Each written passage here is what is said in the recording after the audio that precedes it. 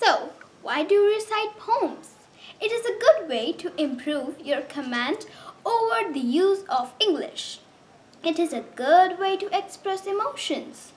You can only do this when you have a certain level of comfort in the use of any language. My poem today is The Tiger in the Zoo by Leslie Norris. It is about a majestic tiger in a zoo. He stalks in his vivid stripes, the few steps of his cage, in pads of velvet quiet, in his quiet rage. He should be lurking in shadow, sliding through long grass, near the water hole where plump deer pass.